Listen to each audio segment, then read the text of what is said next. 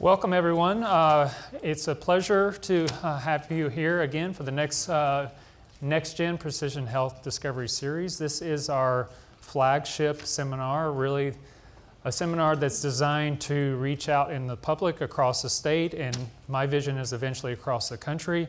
And we talk about topics that are relevant to the community, to the public, and the things that we're excited about from a research perspective as well. It's my huge honor to introduce Dr. Kelsey Martin. Dr. Martin is the Executive Vice President of the Simons Foundation Autism Research Initiative. So that's a really big deal to have her here talking to us today. So as everybody probably knows, the fourth floor of NextGen Precision Health, the Roy Blunt building, is planned to be open next year, and it's going to have a large focus on neuroscience. We're heavily recruiting neuroscientists focused on neurodevelopmental diseases, neurodegenerative diseases, and also neurotrauma. And so Dr. Martin is going to talk to us about lessons from the Simons Foundation program in autism's research. She was previously the Dean of the David Geffen School of Medicine at UCLA between 2015 and 2021. She is currently a professor in biological chemistry and psychiatry. Her lab is interested in how our experiences alter our gene expression and affect interconnectivity between neurons. And so please join me in welcoming Dr. Martin.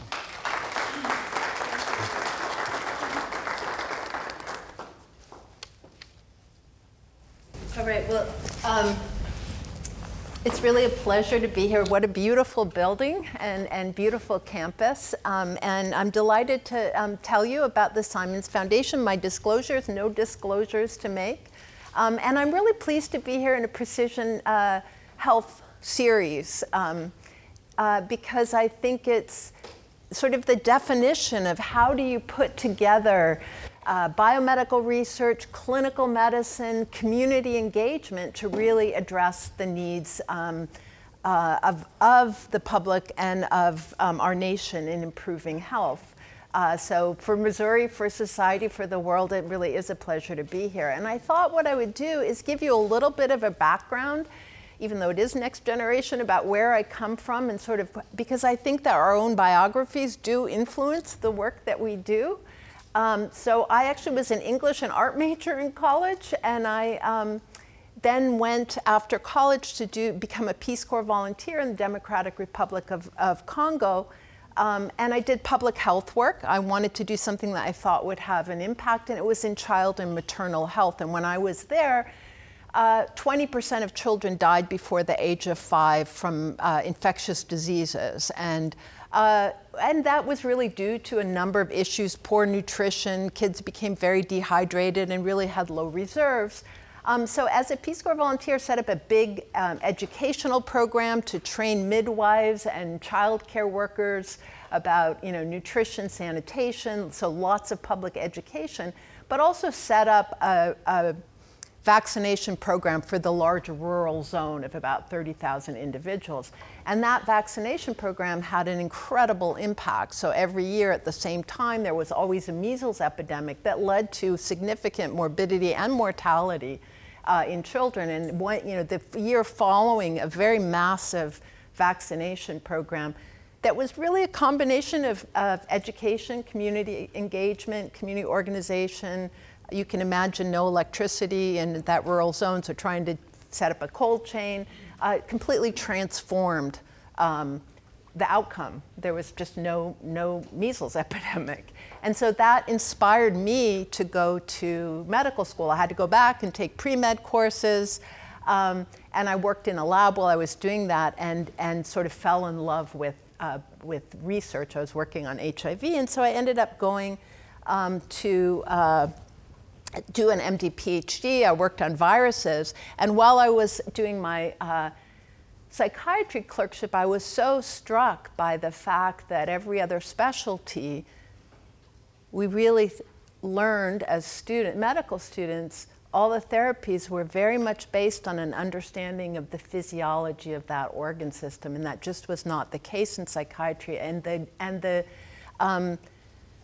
the conditions that were being treated were so important in terms of public health issues, in terms of the behavioral health of of the population that I decided I wanted to go and really learn more about brain sciences. So I went to work with Eric Kandel to try to understand how does experience really change connectivity in the brain. And I've pursued that for decades now since then, and my research is very basic. It's basic molecular neurobiology and cell biology. I want to understand how experience changes gene expression in nerve cells in the brain to change the way that they connect with one another. And that's really the hypothesis behind how memories are formed. One could say behind how therapy, which is forming a different type of memory, is effective.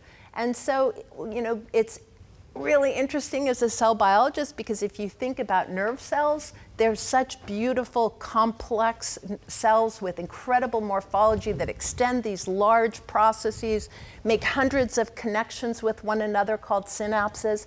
And so my lab for years has studied how does experience change the genes that are turned on in the nucleus, but also something called post-transcriptional gene expression. How do you change how proteins are made at specific compartments of that neuron? And that allows for a lot greater information storage in the brain. I love this kind of work. I love looking at microscopes. I love doing electrophysiology. There's something for me very satisfying, but I also have always been driven to understand how do you go from something so basic as this to having an impact on somebody's life, and how do you take the information that comes from clinical medicine that I think is more and richer because of all the data that's available now, for example, through electronic medical records, and have that help guide the kind of research that's being done at the bench. And so I ended up, and I had a number of roles where I ran the MD Ph.D. program because that was so important to me. And then honestly, also because when I went to UCLA, only 20% of the MD PhD students were women, and I was told that that was because they became pregnant and they left, and I had had my first child while I was an MD PhD student, so I felt like, well, I'm going to show them.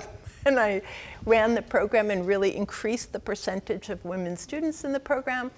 And then I was chair of my department, and I was always advocating as chair for making sure that we had a lot of interactions between the basic science departments and the clinical departments. And when the former dean left to go to become the vice chancellor for health at Duke, I was asked to become the interim dean. And I thought, well, I'm the one who's been advocating for this, so I might as well step up to the plate and do what I can do to make sure that we do achieve that synergy. And I thought UCLA was a great place to do it because it's a single campus that has a health system and the rest of the campus on the same footprint. And so I did that for 6 years. I ended up going through the search and becoming the dean of the medical school. And again, was very satisfied building our Institute for Precision Health, trying to put different neurosciences together. You may all know that there's neuroscience in neurology, in psychiatry, in neurosurgery, in neuropathology, and really trying to make sure that we have a united sort of community around neuroscience. And then 2 years ago, or 3 years ago, I was asked if I would look at a role at the Simons Foundation. And so I made this big move across the country, back to New York for me. And I was inspired to do that because of the mission of the foundation. So it was established, the foundation was established in 1994 by Jim and Marilyn Simons. It's in New York City, and its mission is really to advance research in basic science and mathematics. So interestingly, instead of coming at it from a clinical side and trying to bring make sure we're supporting the basic science, I thought, oh, this is an interesting way to say, how do we take that basic science side and really put that sort of at the center, but make sure that it's informed by and translated into discoveries that are going to make a difference. The foundation is, I think of it as it really includes two different major groups. It has a grant-making side, and that's where SFARI, the Simons Foundation Autism Research Initiative that I'll tell you about in more detail, and Neuroscience live, and that's the group that I oversee. There's a life sciences group, a math and physical sciences group, and a real commitment to public education that's called the Science, Society, and Culture, and really making sure that that knowledge about basic science and the wonder that basic science can inspire is supported. There's also an intramural program that's part of the Simons Foundation, and it's all dry lab computational science. So there's a Center for Computational Astrophysics, computational biology. Lots of the work on genes involved in autism is done by individuals at the Center for Computational Biology, computational math, computational quantum physics, and the newest, which is computational neuroscience. And what this means really is that we have incredible expertise and richness in computation, both hardware but also people's brains who are part of that whole community. SFARI itself, so the Simons Foundation Autism Research Initiative, was launched in 2003, and it has a mission of improving the understanding, the diagnosis, and the treatment of autism spectrum by funding innovative research of the highest quality and relevance. Its budget in 2023 was about $100 million. Again, within SFARI, there are sort of three major buckets of activity, and they grew organically out of the history of SFARI. So the first is convening. 2003, the foundation convened a roundtable of scientists really to ask them what's the state of research on autism research and what would be promising approaches to have an impact. We continue to convene. We have lots of we have our annual meeting for the SFARI investigators. We have a lot of workshops and different smaller meetings, all intended at bringing people together with a real interest on sharing knowledge, interest in interdisciplinary approaches. And when I say interdisciplinary, I mean different disciplines, but also going from more basic to more clinical to make sure that people are in the same room talking about problems. And also for us to identify emerging areas for investment. Then we have a large grant-making portfolio, and that first RFA, or request for application, was made in 2006 when Jerry Fishback, who was the founding director of SFARI, came on. And so every year we release a number of requests for applications, review those grants. We use a lot of scientists to help with the peer review of those grants, and then we provide funding to those, but with the real importance that we want to make sure that in the convening, we bring those scientists together to share their information, and that because of our interest in informatics and in data, that we then create databases where that data becomes available to the full research community. And that's part of this other component, which is building resources. So as we support research, we want to make sure that we're building resources that are going to advance knowledge in autism and neurodevelopmental disorders. And the first resource that was built is called the Simons Simplex Collection. And I'll get to that in a minute to learn a little bit more about that. But I do want to just say, you know, that original thinking about this, where should we start? Where should SFARI start? Again, think back to like 2003, 2006.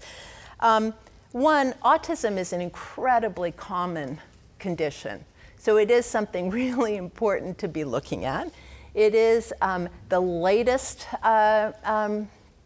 numbers for prevalence from the CDC from 2020 state that it's 1 in 36. That number is increasing every year. So if you look, again, if you go back to when the foundation really started, it was more like 1 to 125 or 1 to 110. Now up to 1 in 36 8-year-olds are meeting criteria for autism. And what are the reasons for this? I think they're incredibly complex. I'm not going to go into them. Certainly some of them have to do with diagnostic criteria, increased diagnosis. There is a, what is autism? It's really defined. Its core symptoms are challenges with social interaction in the presence of stereotypic and repetitive behaviors. But there are many, many different manifestations. And so that is a kind of like other psychiatric conditions.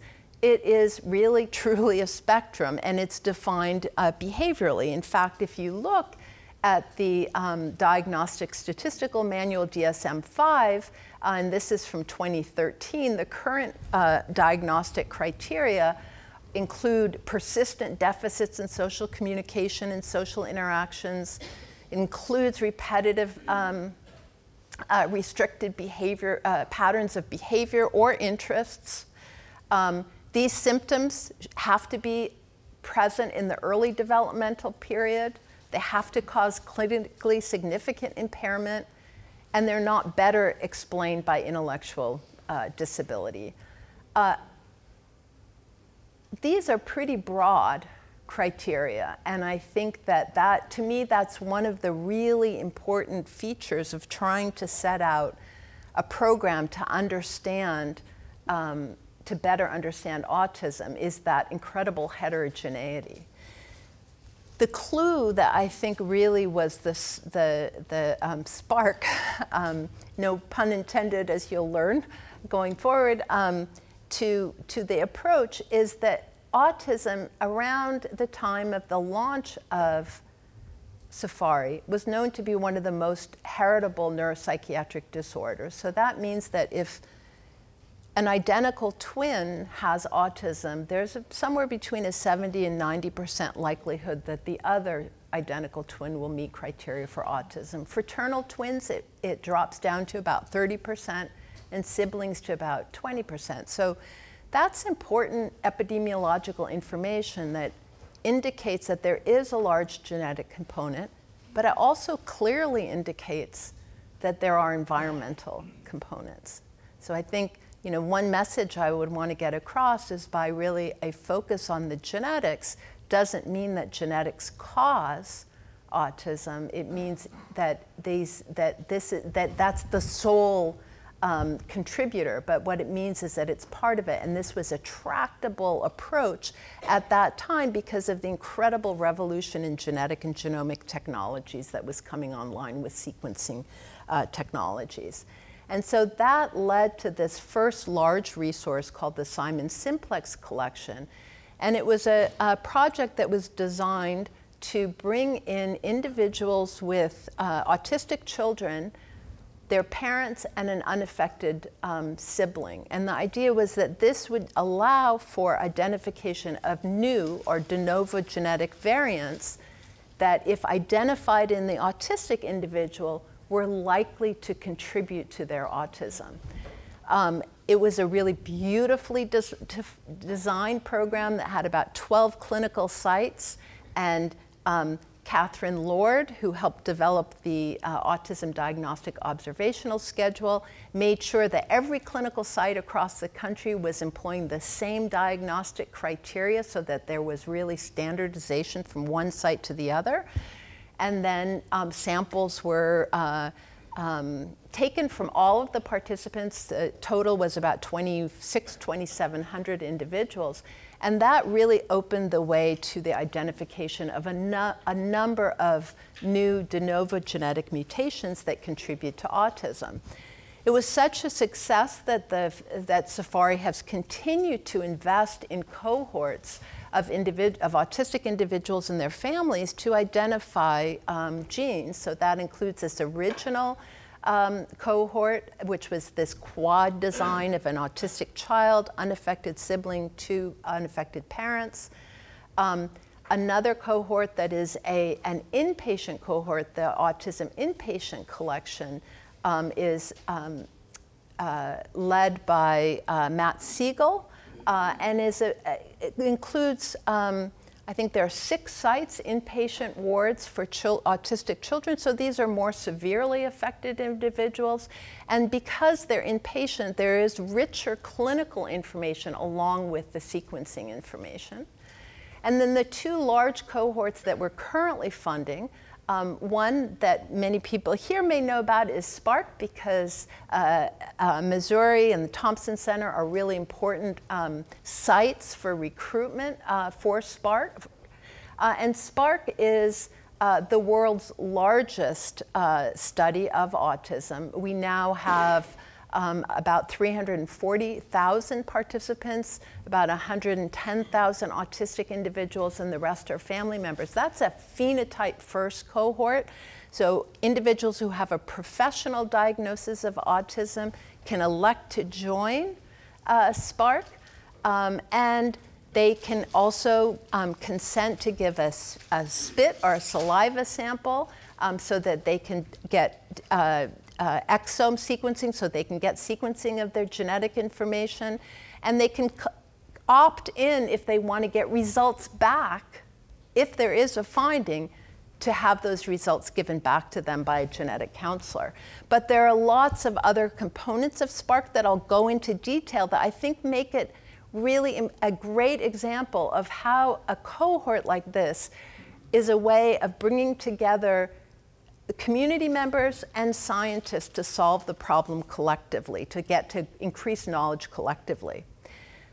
Another really active cohort for Simons is the Simons Searchlight Collection, and Simons Searchlight Collection is a little bit different because it's a genes first. So individuals who have a genetic finding join Simons Searchlight.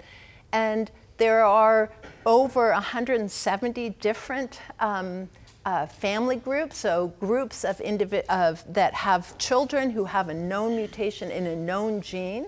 And again, here, what we're doing is both providing that community support through education, through information, collecting information, making sure that that's made available to the research community. And I'm going to go into that in some more detail.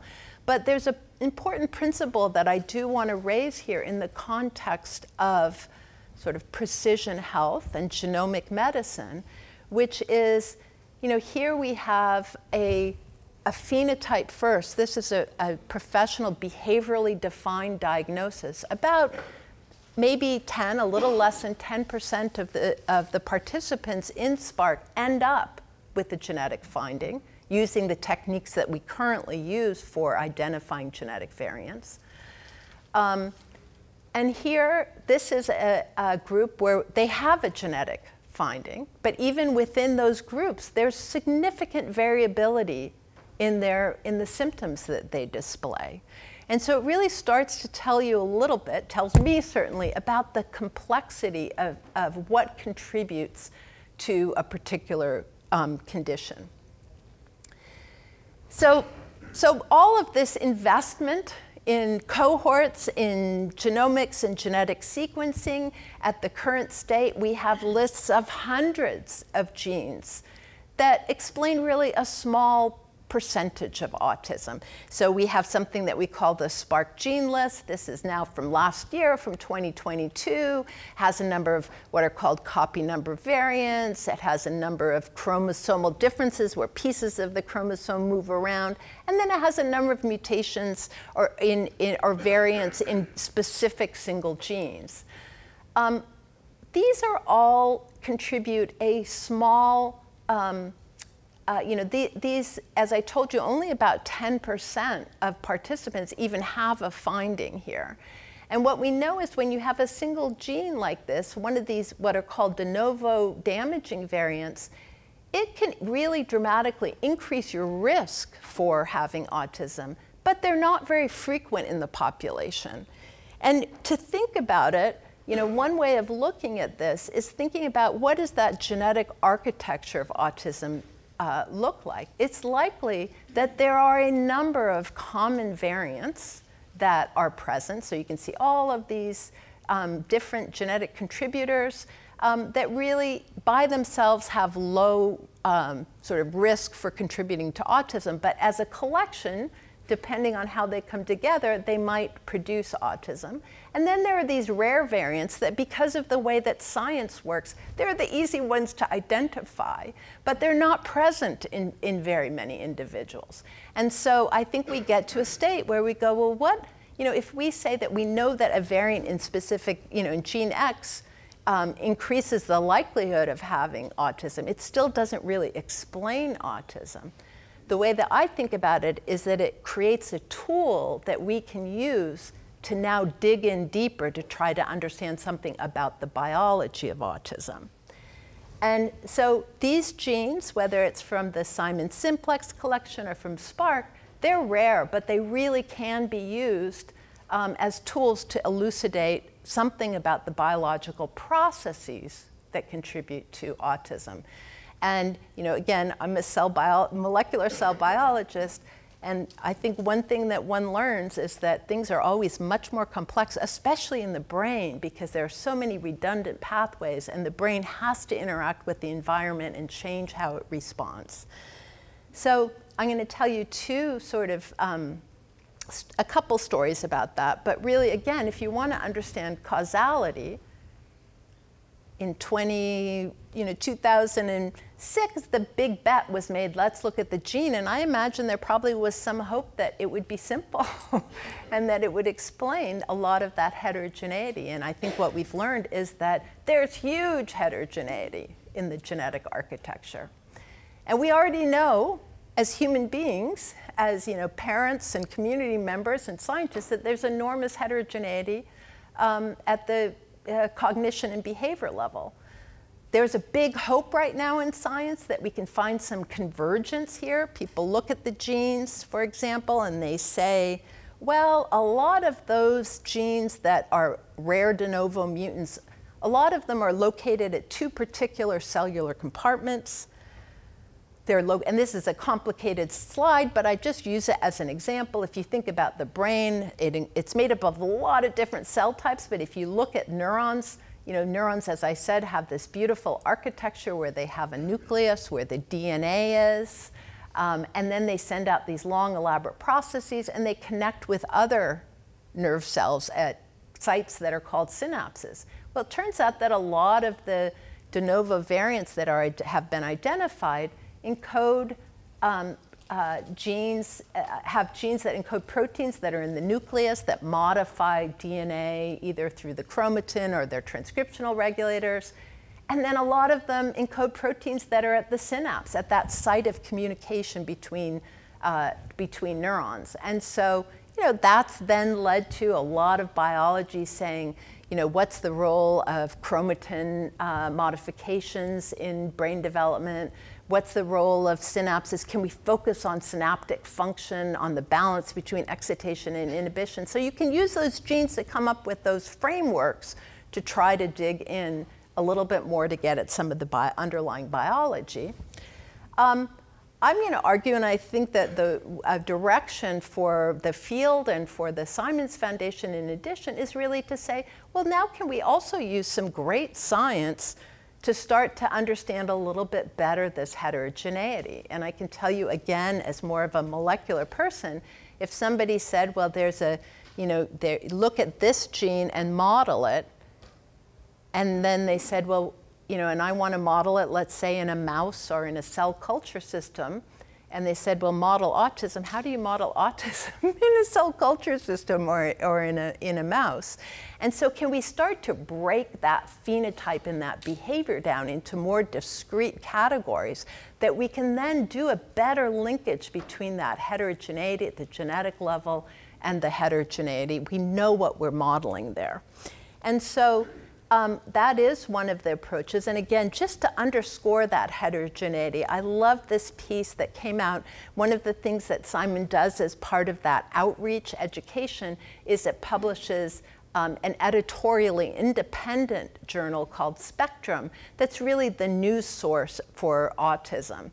And last year they had this feature of Allison Singer, who's the president of Autism Spectrum Foundation, Autism Science Foundation, called It's Time to Embrace Profound Autism. And what she wrote is, autism can mean genius or an IQ below 30, Autism can mean highly verbal or nonverbal.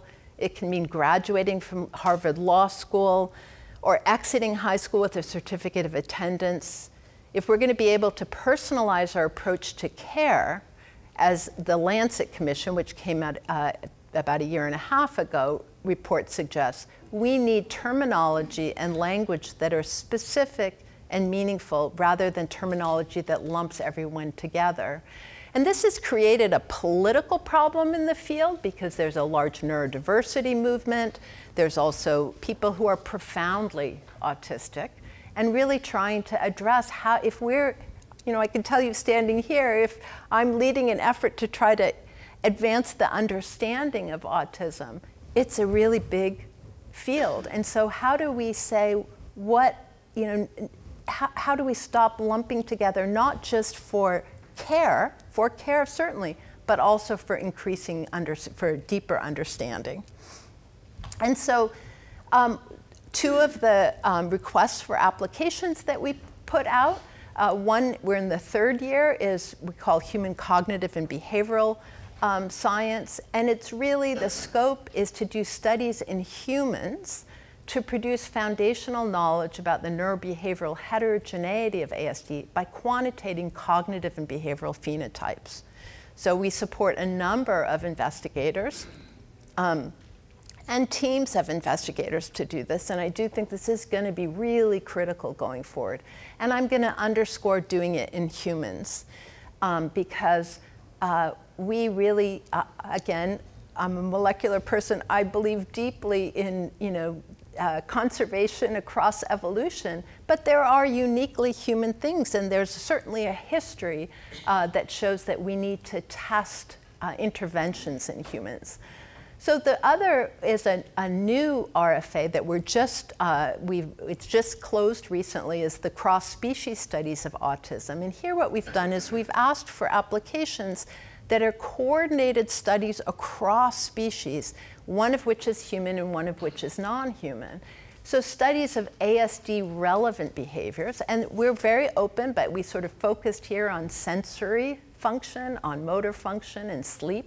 Those are three that we think are important, but we want to hear from others. And then their underlying neurobiological mechanisms. So the approach here is to really say, we want to have that information be bidirectional. You know, clinical scientists working together with preclinical scientists to make sure that what is being modeled in an animal system is relevant, and also that the clinical scientists are benefiting from the sort of mechanistic approaches that many preclinical scientists use, and also some of the really advanced AI approaches that are being used to characterize behavior in non-human animals now.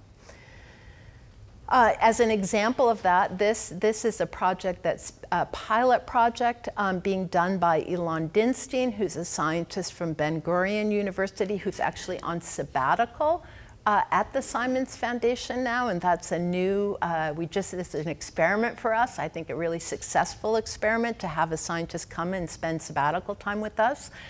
And Ilan is interested in sleep in autism, and so he's embarking on a pilot project where he's using an actigraphy wearable device called Embrace that gives you all primary data. It's not the digested data you get from an Apple Watch or a Fitbit. A Dream headband for measuring EEG, and then a mat that you put under the mattress and that measures the movement that you have in bed. And so those three are being sent to, will be sent to about 100 different SPARC families, part of that large cohort, targeting age 10 to 17-year-olds. That's what that band fits best on. Each participant will they'll have recording for 2 to 3 weeks. An important principle for us is we're going to have this raw data released immediately to the research community. We have a database I'll show you that is all, you know, with all of the privacy protections in place. And we view this as really a scalable and affordable approach for large-scale ASD phenotyping. There will be parent questionnaires and a sleep diary, so we're going to put this together and work with informaticists to try to make sure that we have the data in a, that we can make sense of all that data as it goes forward. Again, just as another example that's not quite, it's not as focused on humans, but I just love as an example of how do you take a gene that was identified through our cohorts and use it to understand the biology in a way that I think holds the promise of really making a difference in people's lives. And that's a story from Lauren Orefice and David Ginty at Harvard Medical School. And they've been interested, they're scientists who are interested in the peripheral nervous system. So of course we have a central nervous system in our brain and our spinal cord, but we have all sorts of peripheral neurons throughout our body. They haven't been as much of a focus for the neuroscience field, but that's really what they've been focused on. This neurobiology of the sense of touch. And we have two different skin types, hairy and glabrous skin types. And that's what they've studied. That's really been the focus of their careers. So they became interested because overreactivity to light touch is pretty common among individuals with ASD. In fact, there's hyper and hyper sensitivity to touch, but it is one of the most common features in autism. And so they thought, well, we should use this to see if we can use some of our biology to understand more, put that together with the genes that have been identified and understand something more about autism. And so what they did is they generated mice that had mutations in known autism genes. And so they knocked them out in all neurons in the central and the peripheral brain. And so these are just two different variants of in the red of a single autism gene and then two other autism genes. And they developed a measurement of tactile sensitivity for those mice. And they saw that in these genetically modified animals, there was an increased sensitivity to touch. So then what they did that was clever is they did it either in the central nerve cells in the brain or the nerve cells that are in the periphery. And they found that it's only when it's in the periphery that they saw this increased sensitivity.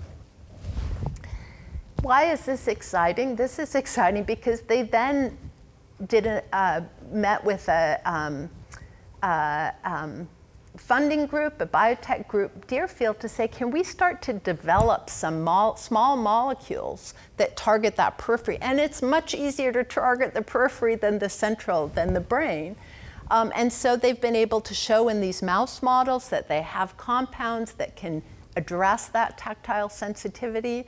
And we're really interested in how can we partner with them to say, well, can we use something like Spark to be able to develop great measures of tactile sensitivity, quantitative measures of tactile sensitivity, that now we have a cohort that would be ready to address this problem, which actually is a really can be a very disabling problem. So this is a story a little bit more about going from the biology back. All right, so I'm going to end in the next 7 minutes or so just to tell you about the cohorts, because I want to bring up this other principle of how the knowledge that's gained from the cohorts can be shared with researchers, but that knowledge, we really need the participation of providers and of the autism community. So Spark works because we have these partners, these clinical partners. This was this year's clinical site conference in New York.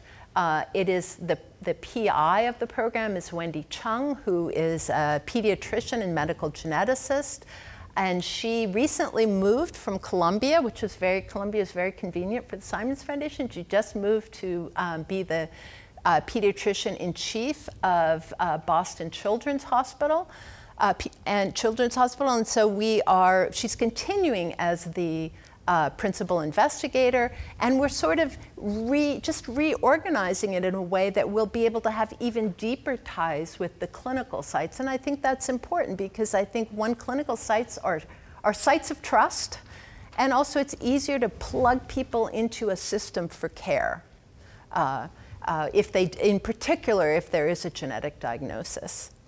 Our recruitment, again, we have these multiple sites. You'll see one site here that you know, the Thompson Center, that is a really important site for us. And the clinical sites bring in about 66% of all of the participants. There's also an important social media component that we do a lot of outreach through social media to Spark. And you can see it continues to increase over the years. Now we have over 335 individuals, 135 individuals with autism. Who are they? This is old now. This is from the 5-year progress report. But if you look at them, you know, we have the four, you know, about a 1 to 4 girls to boys. It is demographically quite diverse, although we realized a couple years ago that we were underrepresented in the Black African American and the Asian American populations, and so have made a major push to increase the diversity of the cohort, both because we want that information about the lived experience of families, but also it's really important from a genetics perspective to have that entire diversity of genetic backgrounds. A really a very large part of the Spark team, the SFARI focused Spark team, is devoted to education, to hearing about what are the things that matter to families, and making sure that we can bring people in, including people from our clinical sites, to give webinars, answer questions for the participants. And that there really is value add. Again, so one of the nice features is that Spark individuals with genetic diagnoses can be invited to join Simon Searchlight, which is the Genes First cohort. And we can also, we've developed something called Research Match, that if individuals want to conduct, individual researchers want to conduct a research project, they can apply through Research Match, and we can then reach out to the Spark and Searchlight participants and ask them if they would like to participate in that study and be sort of the matchmakers, and in that way really enhance the knowledge that comes out of these cohorts. So I wanted to take just about 2 minutes to share. I think a lot of people know about Spark. I think fewer people know about Simon Searchlight, which is the Genes First. And so we did make a little video that's really a public-facing video that I wanted to share with you. And hopefully I'll be able to do that. It can be lonely when you or someone you love is genetically 1 in a million. Endless nights searching for answers, alone in the dark, waiting for things to click. Because what if the answers you need aren't somewhere else? What if the answer is you? What if your diagnosis is part of something much larger? Simon Searchlight can help connect you and your patient community to information. We are driven by science and united by hope. Simon Searchlight is an international research program founded by the Simons Foundation. We study more than 170 rare genetic neurodevelopmental disorders, and we continually update and add to our list. We have a dedicated team of scientists, clinicians, geneticists, genetic counselors, communication and outreach specialists, digital product developers, research coordinators, and project managers who are all part of this study and work together to learn about your condition. They help learn about the issues and find answers to improve your care and your life. Researchers get access to the information you provide, such as survey data, blood samples, and cell lines. They also can access funding to make sure researchers are studying and looking at the complete picture of your condition. We work closely with an international community that includes patient organizations and scientists from around the world. Participants choose how much and when they want to provide information, online and at their convenience. But it's not a one-way street. We're creating a map where information flows from you and others to researchers and back to you again. And it's not just data you're connected to, it's also people. Through conferences, webinars, networking, and other community support. So even though your gene or genetic variant is rare, your unique insight is the key to unlock meaningful scientific advancements. Simon Searchlight is here to help. We collect data from individuals with rare genetic disorders in their family. All right, so one of the things in there is people can give blood samples. And so we also we take those blood samples, we have a bank of induced pluripotent stem cells, so where you can take the blood from a donor and make a stem cell out of that, and from that generate neurons, and we make that available to researchers. And we do make a number of animal models. We support a brain bank because this is a human condition. I think we really need to understand the human brain, and so we do have a brain bank, a postmortem brain bank that we have called Autism BrainNet, again for advancing research through the gift of brain donation. And the goal here is to always make sure that these resources are able to support the research of the highest quality and relevance. And again, we do enormous amount of work to make sure that the data that that's generated through the research that we fund is amplified, the impact is amplified by having it available. So again, the induced pluripotent stem cell models, the Autism BrainNet for the postmortem brain tissue. And through every effort, again, it has to be this marriage, this two-way street with the community. All of those cohorts have scientific advisory committees, but they also, SPARC has a community advisory committee, Diversity, Equity, Inclusion Advisory Committee, our research match program. All of the projects are evaluated by community members and by scientists. And at the Simons Foundation, we have something called the Participant Experience Team that allows participants in the cohorts to be able to call with any question that they have.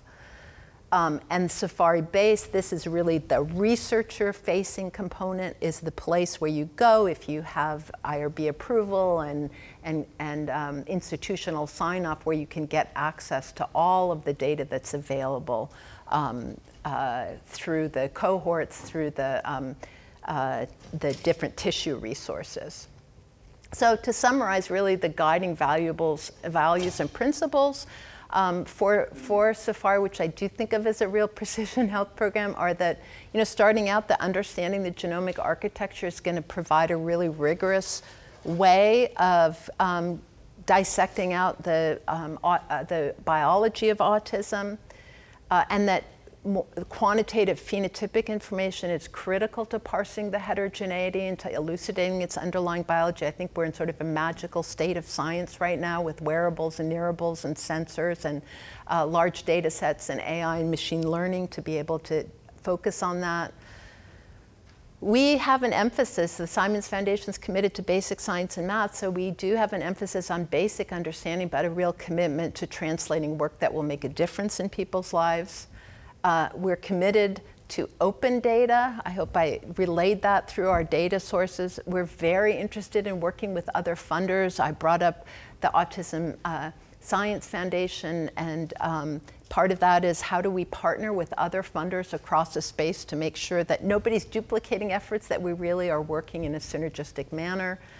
And we're committed to community participatory research with participants and community members.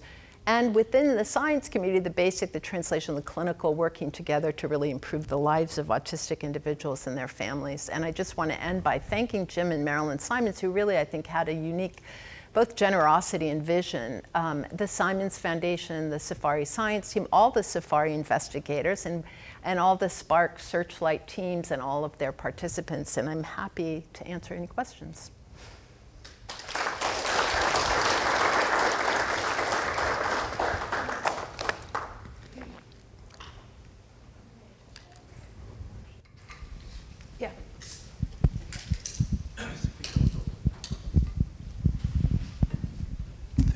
So is the tactile hypersensitivity influencing the transition to sleep, from wakefulness to sleep and back from sleep to wakefulness, or the time to wet a diaper, and how much you recover after your changing diaper? That's kind of silly question, but I mean, great questions, and honestly, I don't know the answers to them, but to me that seems like a great hypothesis. I don't know if that's, that may have been studied. I think that those are the kinds of questions that I think are rich, and it's tactile sensitivity, it's auditory sensitivity, so one could imagine that might contribute to many different issues around sleep and around. But again, from my perspective, the more we can measure and understand the sensory sensitivity, and measure and understand the sleep disturbances, and measure and understand the GI disturbances, the clearer answer we'll get to questions like your answer, because we'll have a better way of really making sure that there's some causality there, I think. Yeah. Dr. Martin, it's really an honor to have you here at Mizzou. I'm a long fan of your research. In fact, your cell cover is I'm teaching neurobiology here at Mizzou. Yeah. It's the most part, the highlights of my lecture. It's talking to the students, you can learn actually in a dish, okay? Yeah. So it's an plasticity, and being specific also you did in a dish. That was amazing work. So you came from a pleasure background, and I just noticed your model system does not include any invertebrate animals. Yeah. For example, I'm working with Drosophila, so we would like to hear maybe the Simon Foundation is open to the idea of using fly genetics for discovery. Yeah. Thank you. Yeah, so thank you. That kind of warms my heart, thank you.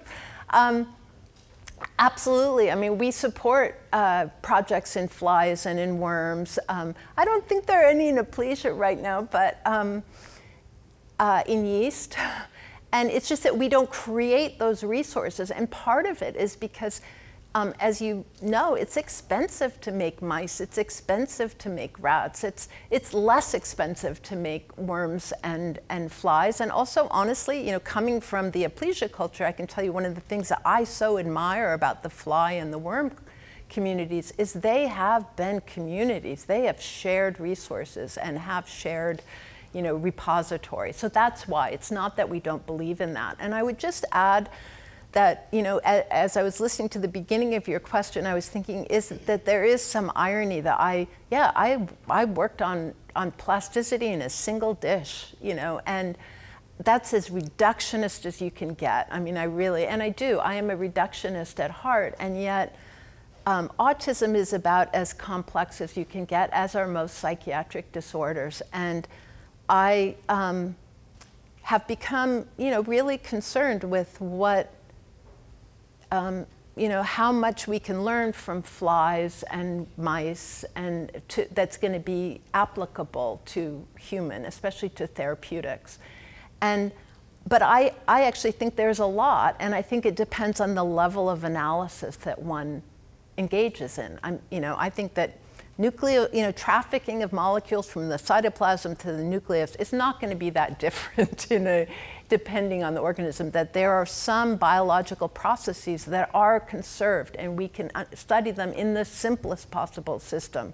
But there are other processes that are much more complicated, and that's one of the reasons why I think dissecting some of the behaviors into much simpler sort of syllables and components that can then be modeled in simpler systems, tractable systems, and then going back and forth is going to be important. Yeah. I think there's going to be a role for RNA binding proteins, which is what I do work on in the lab. So. We do have one question online. Yeah. Given the significant role that environmental factors play in the development of autism, is the Simons Foundation contemplating the collection of location data pertaining to mothers during pregnancy and the proband's location history? It goes without saying that strict privacy measures should be upheld. Yeah, well, we do have data about where the participants live. So that is there, and I think that that's going to be an important question. And we certainly are interested in and have supported studies looking at maternal infection, for example. I think that there's there is an opportunity for using the electronic health record to feed into Spark and Searchlight in a way that I think could carry some of that information as well. And I want to underscore, I agree with all the privacy issues. I know that now we will release the geographic information for individuals, but only when there's a large enough cohort that individuals would not, to researchers, right? We would release it to researchers, but only if it's a large enough cohort that there's no possibility of identifying any individual, yeah.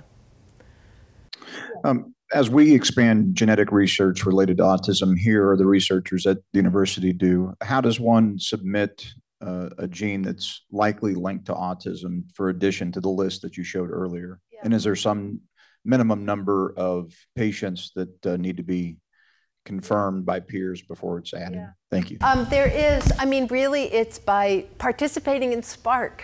So as we go through SPARC and the number of identified genetic variants, that those will get added to the SPARC list, which is more complicated than just what's seen in SPARC. It's also looking at some other databases to try to make sure that those get added.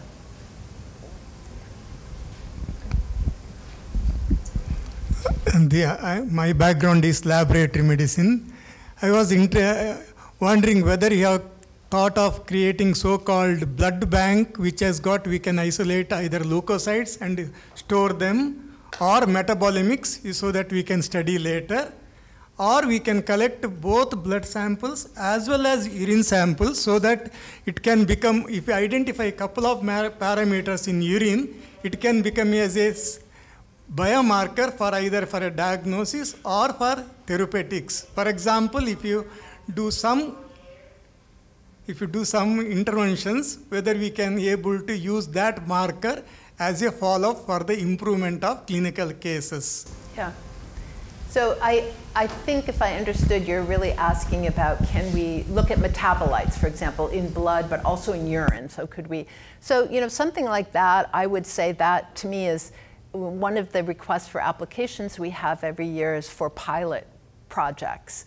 And that's the kind of project that I would go, convince us that this is going to be informative. And I think, I certainly am aware of a large field looking in the expososome, right? That you can look at urine, you can look at hair, you can look at, and so we follow that. And I do think the science team at SFARI is incredibly strong and reads the literature and goes to meetings and talks with investigators.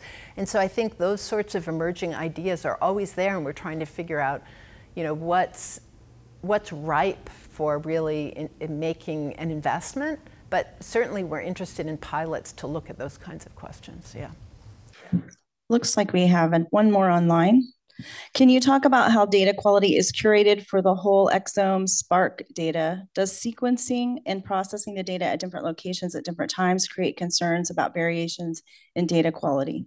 Yeah. Well, there's a big commitment to data cleaning. There tends to be, families are sequenced together.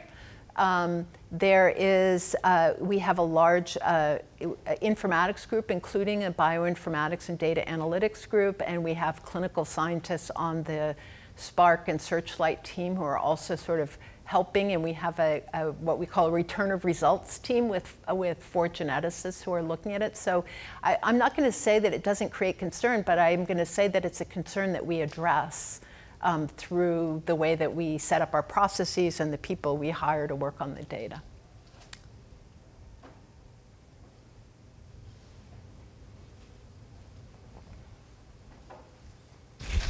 And we confirm a lot of the findings. We confirm, we do clinical confirmation of all the findings, so yeah.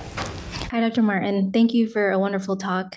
So coming in today, I was kind of wondering what efforts were being done to address the disproportionate amounts of ASD in different racial and ethnic backgrounds. So I'm glad to see those concerns are being addressed by the Simons Foundation. So can you share some of those efforts and give us some practical things as practitioners and researchers that we can take us today? So we, about a year and a half ago, I think, we had a request for application for new clinical sites to really focus on recruitment of African American Black participants.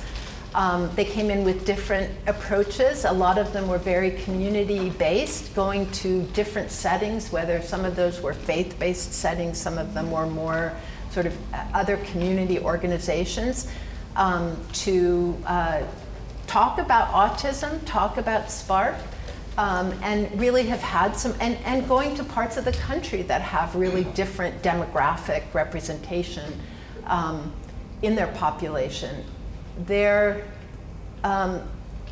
I view it, and also bringing in a great equity, diversity, inclusion community, advisory committee to help kind of guide us, what should we be doing? Bringing on a marketing firm to help us think about how do we tell the story about SPARC. There are lots of concerns about the history of genetics, about the history of clinical studies in different populations. So how do we just head on address those concerns? And I would say, you know, we've made, when I say we've made advances, what we've done is we've recruited more Black participants. I think it's going to take some more time until we change the percentage of Black participants who consent to have their, to give saliva and get sequencing. And frankly, I think that's fine. I feel like it has to be a kind of a journey of trust where they get to know who we are, but we have to start somewhere. So that's where we're at right now. I would also just add that we do support a large project in South Africa and Kenya to get at yet another population, and really working to change sort of the, again, even the diagnostic criteria, but so looking also outside of the United States. That's not SPARC. SPARC is the United States. So I hope that answers your question. Great. Looks like we've reached the top of the hour. Please join me and give one more round of applause for Dr. Martin. It's a great honor to have you join us. Thank you so much for a great talk. I have lots more questions that I wish we had more time to answer. So if I'm correct, I believe we do not have Discovery Series in October, so please join us in November. Thank you.